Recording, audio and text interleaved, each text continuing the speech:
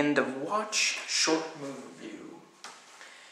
Mike and Brian are cocky young cops in South Central Los Angeles, one of the most crime-ridden areas in the world, I suppose.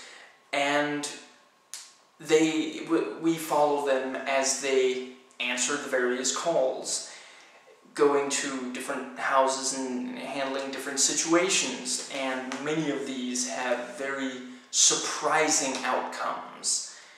There aren't really twists, and there isn't much of a story here, but yeah, it's going to surprise you. You're not going to see everything coming. And one day, they answer a call that they will wish they hadn't, and they become targeted, and that's all I'm going to give away.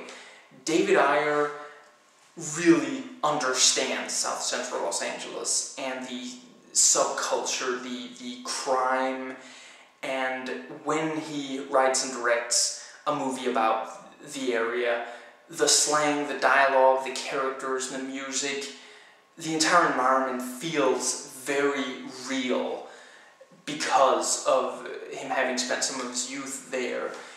And this is no exception. This is the third movie he's directed at all of them about South Central Los Angeles, Harsh Times, Street Kings, and this. And while I'm not sure it's my favorite of the three, it is up to his standard. This, unlike the others, is a POV film, and it's not going to win over anyone who doesn't already like or at least tolerate POV films. It has a somewhat lame explanation for it. Basically, Brian is taking film classes in college, and so he films everything. And there are numerous shots which are clearly not filmed by any of the characters, and when we get scenes with our stock bad guys, they're filming, one of them is filming the bad guys as well, so that we can justify having these scenes. And I'm not sure it's ever explained why they're filming that. This is a very fast-paced movie. It's about 100 minutes, not counting the end credits, and it just flies by. A lot happens, and it never really slows down, and it's a very, very tense movie. It's basically a ride-along with the two cops, and you feel like anything could happen to them. It's clearly a very dangerous job, and the film exudes a lot of love and respect for the job of being a policeman, especially in such a dangerous area.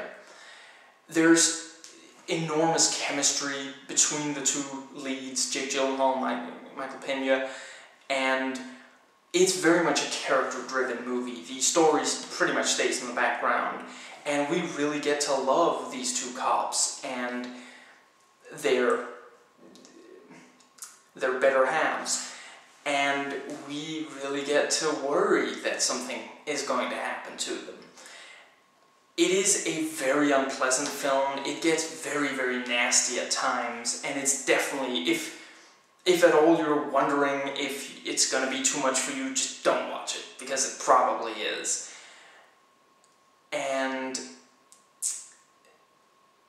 that about covers it. If you like this review and want a more detailed one, check below, it's there as a video response. If not, it'll be in the description box. Please rate and comment, and hey, if you like this video, that subscribe button's just waiting for you to click it.